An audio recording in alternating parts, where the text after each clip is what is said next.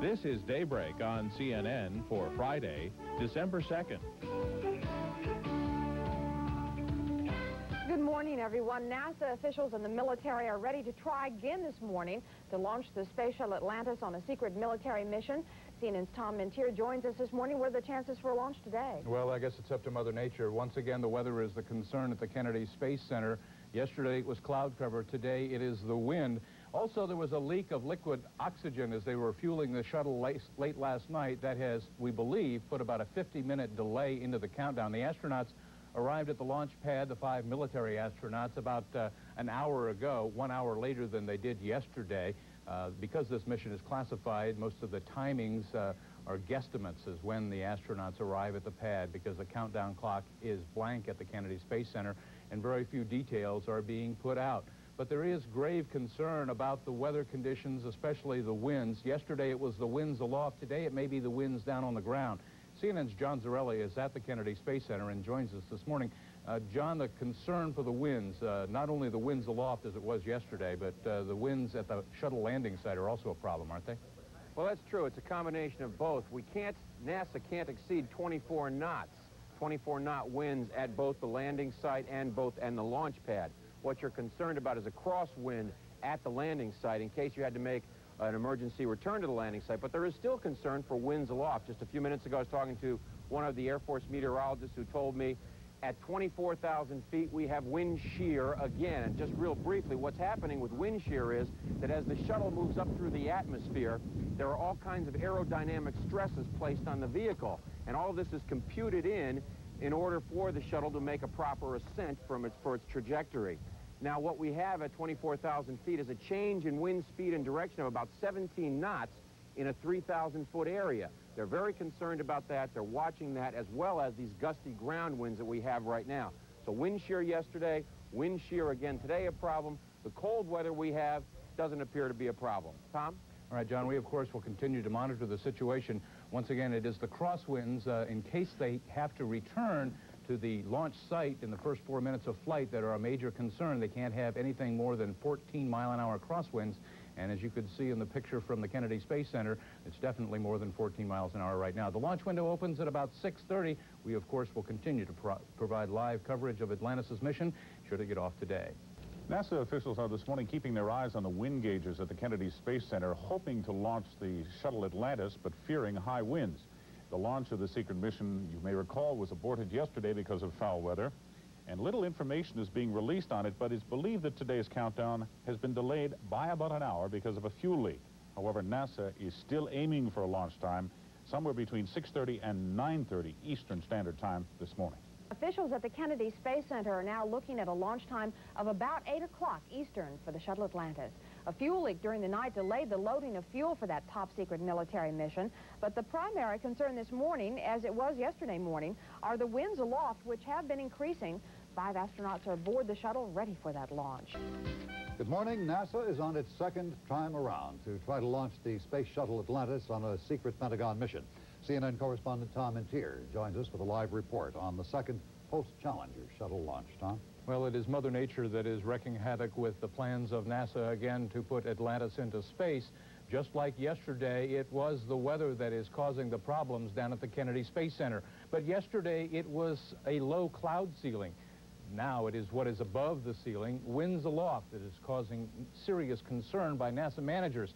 It's something called wind shear, something we normally associate with low-level disturbances of the wind that airliners have problems with, but it also causes a severe problem for the space shuttle when it is moving through the upper cloud decks at high speeds.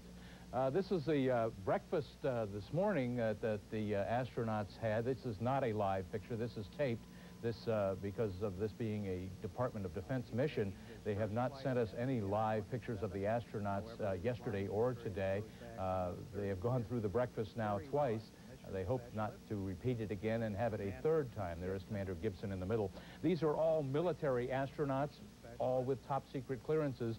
We also will not see any pictures inside the launch control or mission control in Houston because of the classified nature, and not see the astronauts going into the space shuttle.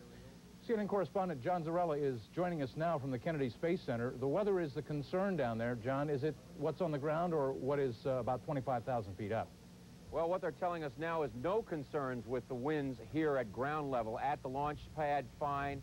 At the shuttle landing site, in case there was an emergency return here, no problem. No problem with crosswind this morning. Again, it is wind shear, as it was late in the launch window yesterday. Wind shear, a 17-knot variation in the winds at about 20 to 23,000 feet. And what that does is, as the shuttle goes up and you have the changes in direction and speed, it is putting stresses on the vehicle, particularly on the wing area and some of the crucial points. They don't want to launch in that kind of weather. They're hoping that they can get this thing off this morning. They're saying after 9 o'clock it will even be worse, and the winds at the ground are going to pick up. So they're going to try and get this thing off the ground before 9 a.m. Tom?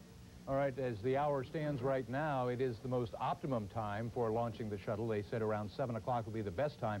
The window extends for another about 2.5 hours exactly now, and as the last half hour is going to be a real problem with the winds, they say the weather situation will get even worse. If they do not go today on Atlantis, they will probably take a one-day break, rest the people on Saturday, and then try again on Sunday.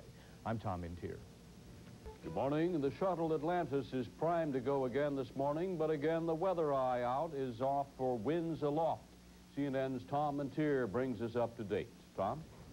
Reed, the countdown is on a hold right now. Sources say they have gotten down to 9 minutes, but they're not doing much counting at the Kennedy Space Center. Atlantis is attached firmly to the launch pad there and will likely remain there for at least another hour. NASA will probably have to start the clock in about an hour and 22 minutes or forget it for today and probably wait until Sunday to try again. But nobody is saying it can't happen. They are going to take the clock down to 9 minutes, which makes it easier to start if they get a break in the upper winds, which is the real problem right now. The astronauts have been inside Atlantis for about 4 hours now. They left about 5 o'clock this morning to take the 9-mile ride out to the pad. The 5 astronauts, all military for this Defense Department mission. Navy Commander Robert Gibson is no stranger to launch postponements. As commander of Columbia, the 24th mission in 1986, he experienced a record 7 postponements and had to board the ship 6 times before finally being successful in a liftoff. CNN's John Zarelli is at the Kennedy Space Center, where he has been monitoring the weather situation. The winds aloft, John, that is a very serious problem. It's not something that's being taken lightly by NASA. That's right, it certainly is, and I don't think you can hear it, but right now the shuttle training aircraft, as it has all morning, is flying overhead. He's been doing touch and goes at the emergency landing strip here at Kennedy, just in case an emergency would force the crew to come back. And he's been flying at some pretty high altitudes, checking the wind shear, along with balloons. And we just had a report from NASA that the latest Air Force weather balloon reports the wind shear is still unacceptable. Now, the wind shear is basically what is happening is that as the shuttle is ascending through the atmosphere, the computers are programmed for the resistance it will receive from the wind. Well, if you're getting a shear, as they are at about 25 to 28,000 feet, the winds are changing speed and direction, about 17 knot changes. So the computers and the shuttle can't compensate for that.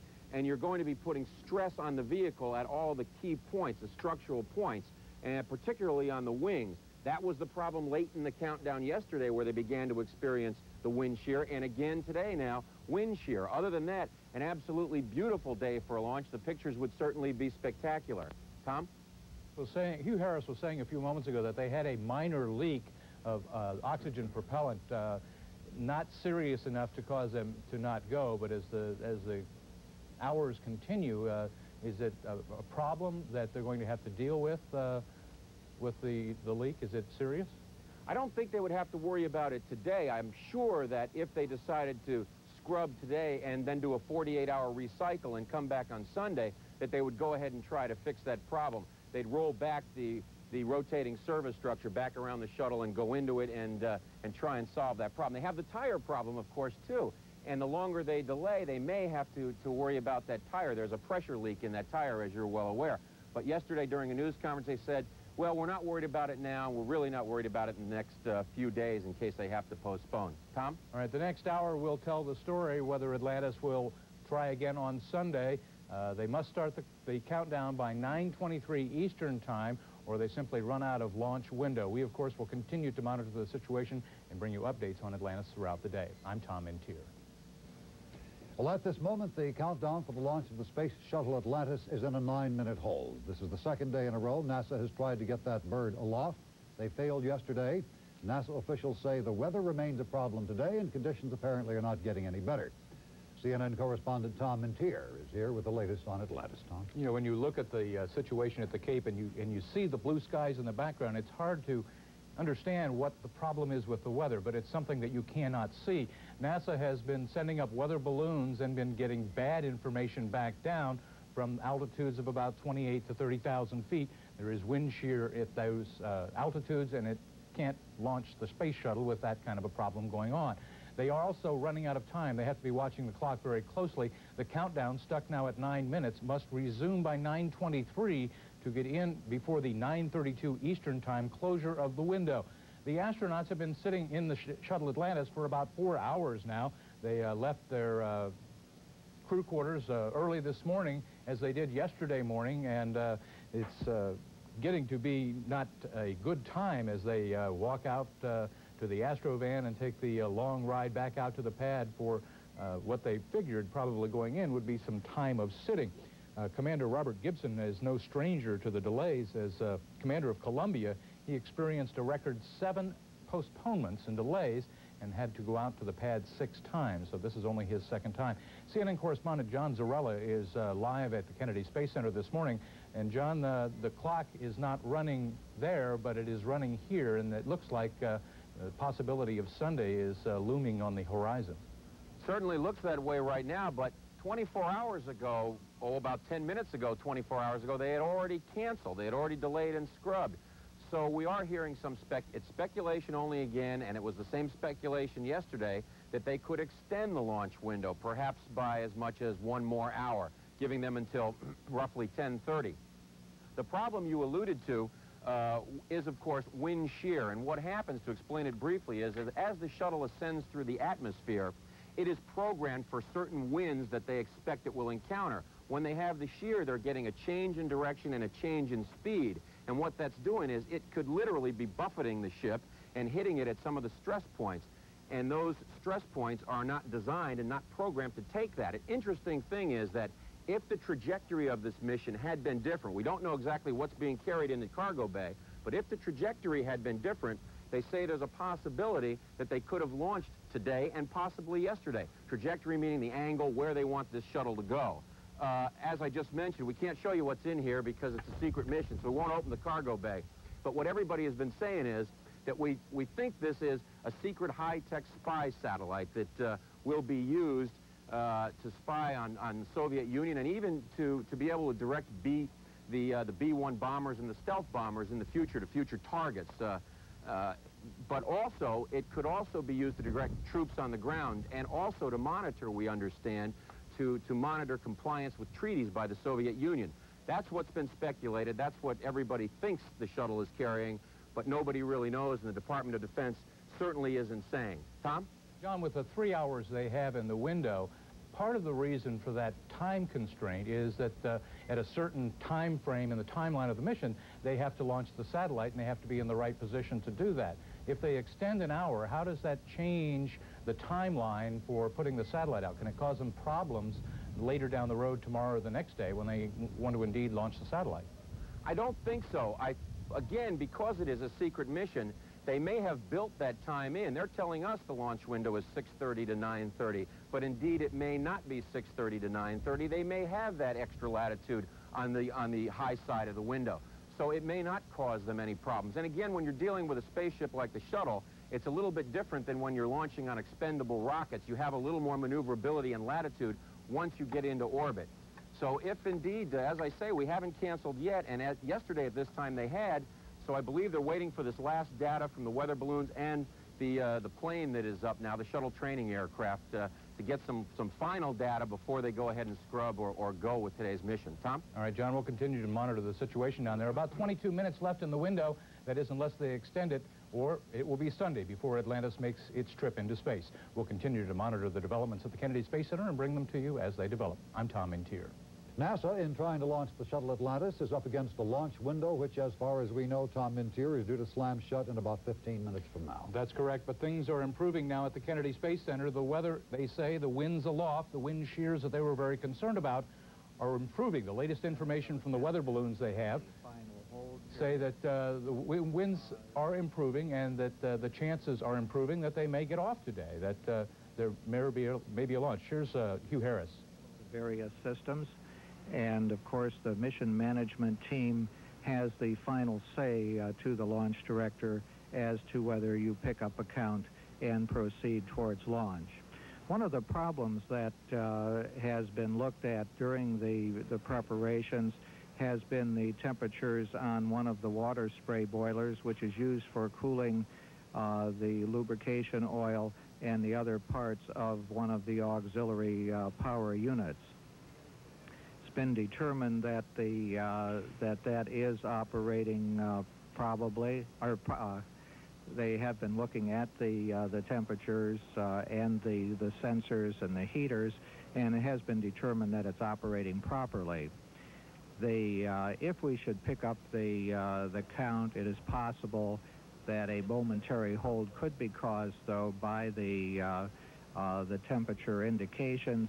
However, those are not a violation of the launch commit criteria. So Hugh Harris saying that they are standing by and they could continue the count at any moment.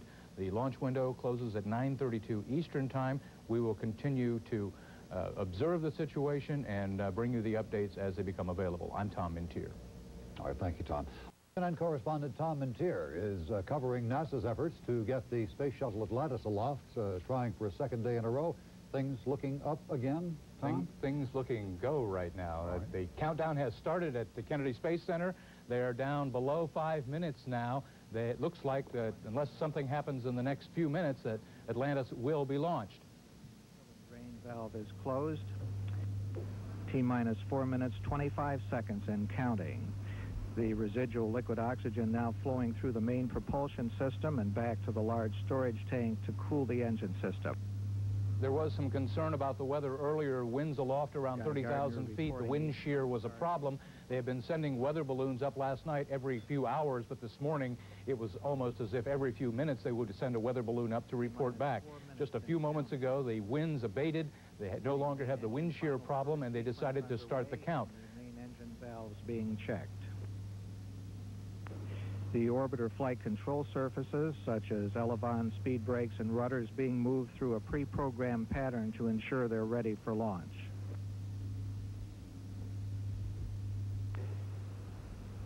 T-minus 3 minutes, 35 seconds and counting.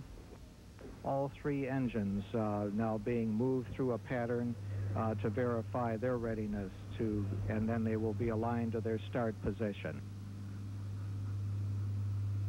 T-minus 3 minutes, 19 seconds and counting. The last few minutes of the cliffhanger countdown that they were going through. T-minus 2 minutes, 55 seconds. The window may close. It was scheduled to close at about 6 minutes from right now, but the countdown clock, which had been blank for days, has been lit up at 9 minutes and is now moving all the way down, it appears. Once they go into the ground launch sequencer control, the computers will take over. Weather hold will be called because of TAL sites, and we will hold the clock at 31 seconds. All right, at 31 seconds, the transatlantic abort site, whichever one they're using, because it's a Defense Department mission, evidently has a weather problem. So it isn't just the weather at the Kennedy Space Center they're concerned about. They say they're holding around 30 seconds. It is retracting. The crew has been asked to check the crew has checked the caution and warning. The clearing is complete. T-minus 2 minutes, 7 seconds and counting.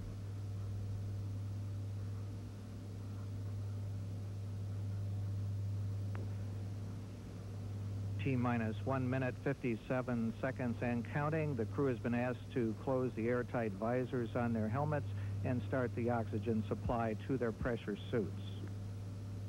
These pressure suits are something new post-Challenger. There is now an escape system during the level portion of flight that they can use. This will be the second flight where these suits are being used in case of an emergency. T-minus 1 minute, 30 seconds and counting. The clock will stop at 31 seconds because of a weather hold at the TAL sites. At T-minus 1, the ground launch sequencer will verify the shuttle main engines are ready to start. The liquid hydrogen tank now at flight pressure. By taking the countdown to 30 seconds, it means that the condition at the transatlantic abort site may clear. And counting. The sound suppression water system now armed. That pre-liftoff water is released at T-minus 16 seconds. SRB joint heaters have also been turned off. Hydrogen burn igniters have been armed. T-minus 40 seconds and counting. External tank heaters to ET to orbiter structural attachments turned off. T-minus 31 seconds and holding.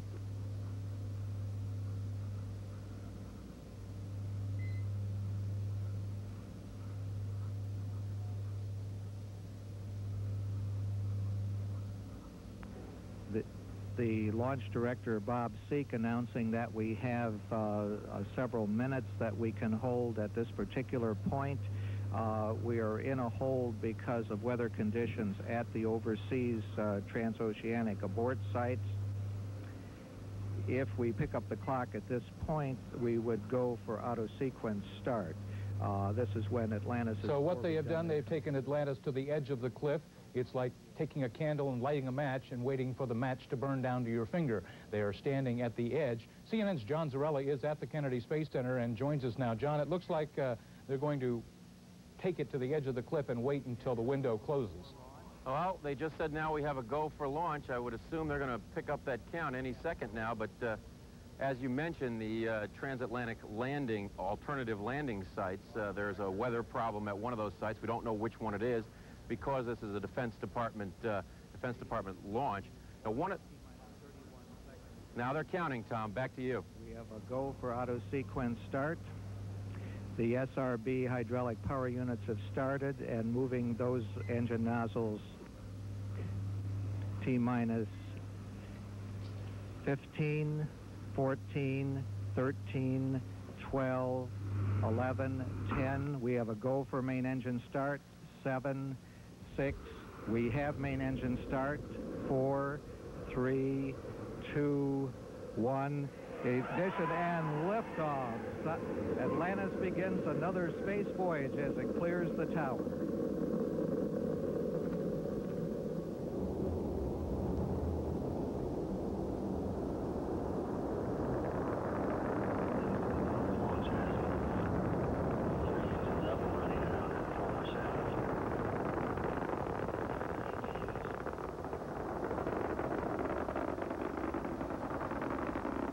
Throttling down for passage through maximum dynamic pressure on the vehicle.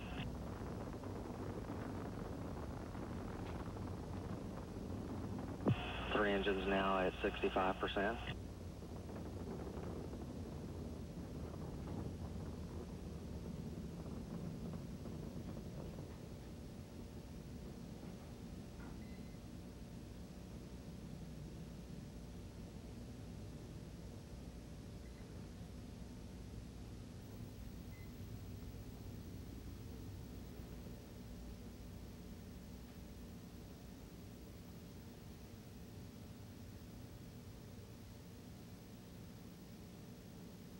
Atlantis been given a go at throttle up. All three main engines back up to 104%.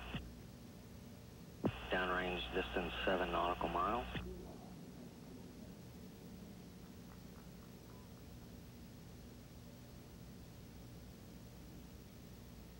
Three good engines, three good APUs. Relative velocity about 2,900 feet per second. Downrange 12 nautical miles.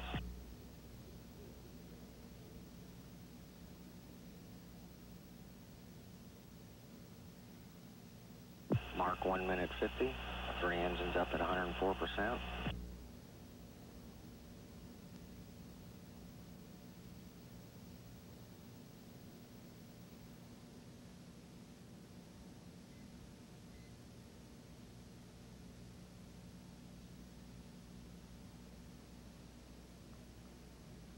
You can see the solid rocket boosters have just separated away from Atlantis. Atlantis now relying on its 3 main engines to reach the orbit.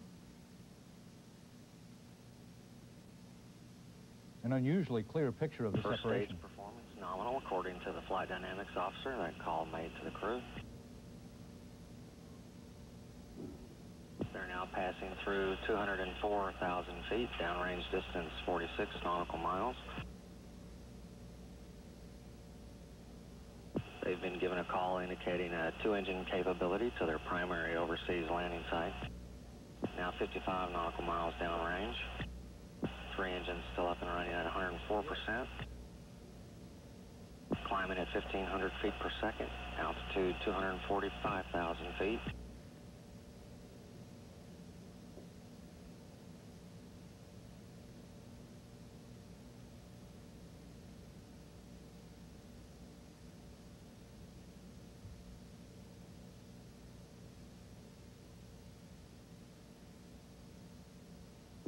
Nautical miles downrange. If you have just joined us, that small white dot in the center of your screen is the Space Shuttle Atlantis. They have already gone through one of the most critical portions of the flight. The solid rocket booster separation occurred about a minute ago, and you could see the picture clearly as the solid rocket separated away from the shuttle. It's now relying on its own internal power of the 3 main engines. The external tank, the large cylinder, is still attached to the shuttle and providing fuel for those 3 engines. Mission Control Houston, Flight Director Gary Cohen polling their positions here in the control center, all reporting to go. 3 good engines still up and running at 104%.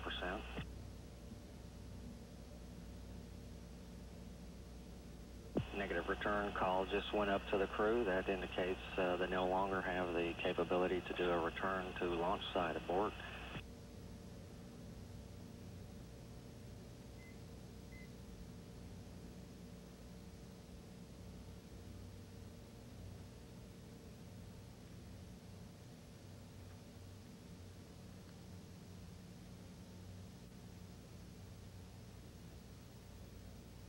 Atlantis now 167 nautical miles downrange.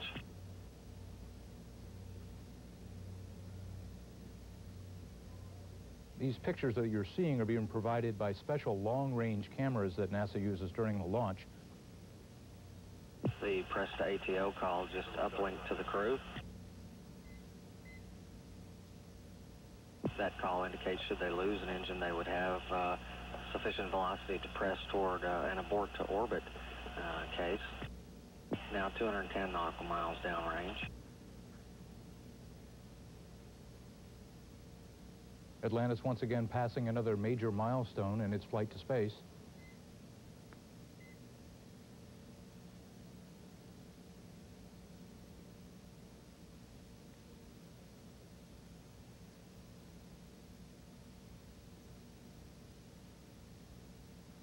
The press to MECO call just made to the crew. That call indicates they have sufficient velocity to press to main engine cutoff conditions even if they lose 1 main engine. Atlantis now passing through 365%. The group 109 call just made to Atlantis. That call indicates that should they lose 2 engines, they would have the capability to make their transoceanic abort, landing on 1 remaining Space Shuttle main engine. Now passing through 366,000 feet. All right, what you're seeing now is a live picture at the Kennedy Space Center, the smoke remaining from the blast-off that occurred a few moments ago. The countdown went several times into a stop mode because of winds aloft, wind shear problems. And now let's go back and replay the launch for you. Atlantis begins another space voyage as it clears the tower.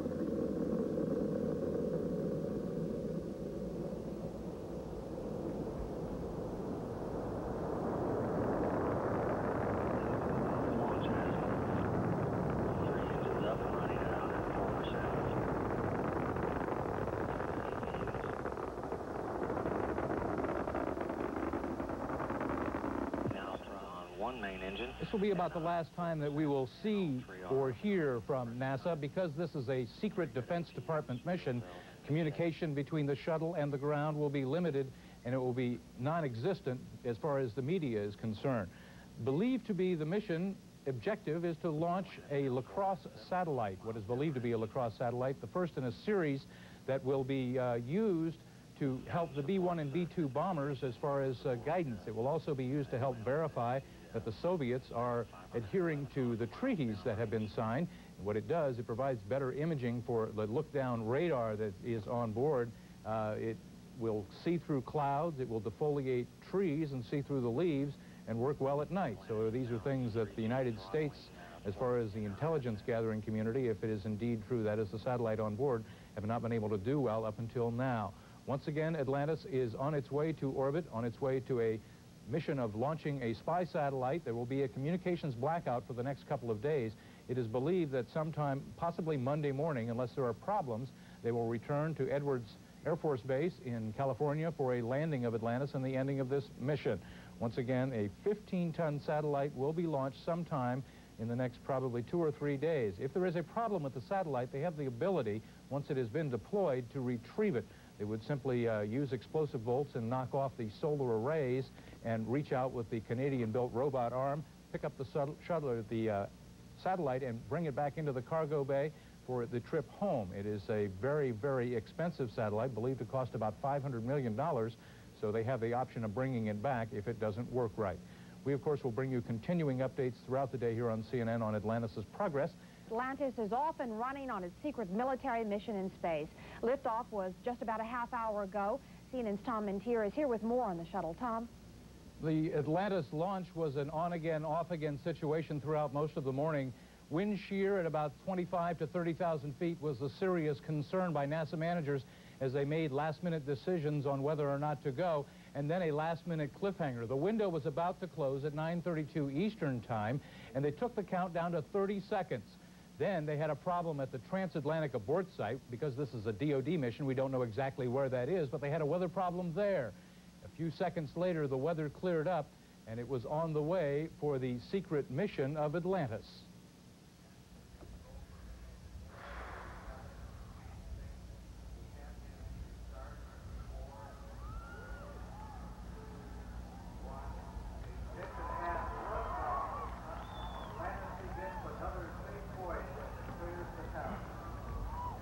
The mission is expected to last several days. The exact duration, once again, a secret classified by the Air Force. The mission is believed to be, the objective of the mission is to launch a new generation satellite, codenamed Lacrosse, we believe. It is the first in a series that will be put up over the Soviet Union. This one satellite, at a cost of about $500 million, will look at about 80% of the Soviet Union. Coming up in just a second, we're going to show you another view of the moment that everyone now waits for and holds their breath for. This is the separation of the solid rocket boosters. An unusually close view as you see them jettisoned from the Atlantis and start to fall harmlessly back to Earth.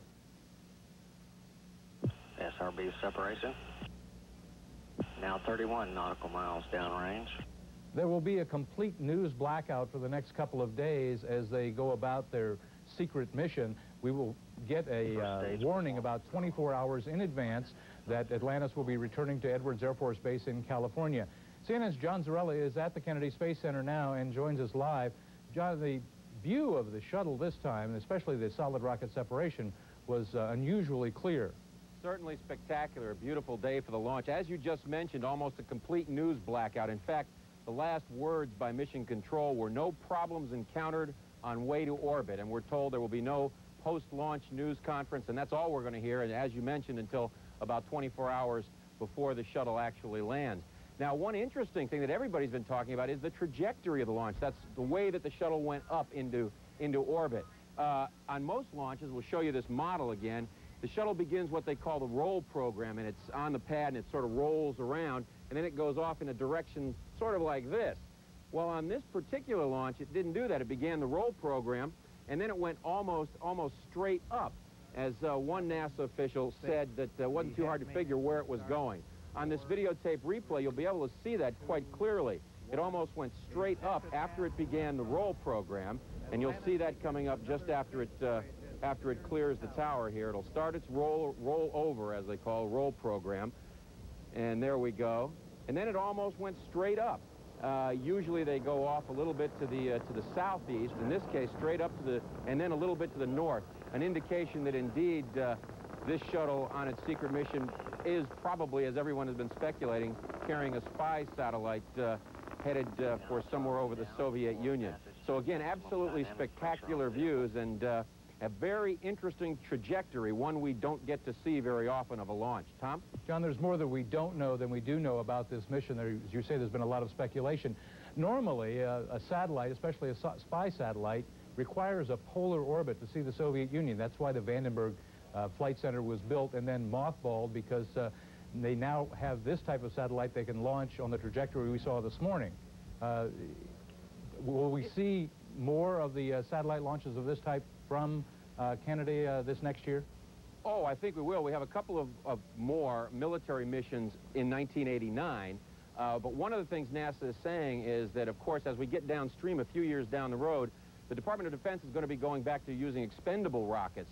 And they could launch, and they will be launching again from Vandenberg for those polar orbits. They can't get into a polar orbit with the space shuttle here at Kennedy. And as you said, that's why they used Vandenberg. They can launch from here if they don't need polar orbits, even with expendables, from right down the road at the Cape Canaveral Air Force Station.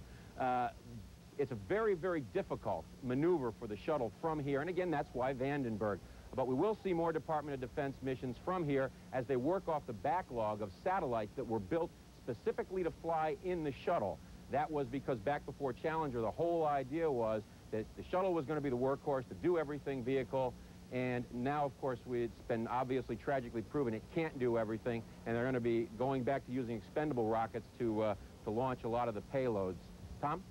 All right, Atlantis is on its way. NASA says they will not break the silence unless something goes wrong. The only time that might happen is when they have to possibly return early after they deploy the satellite and sit and fly alongside of it for a while. If it is not working properly, they will simply blow the arms off of it with explosive charges that are in the solar arrays, reach out with the robot arm, pull it back into the cargo bay, and then return to Earth possibly a little earlier than expected.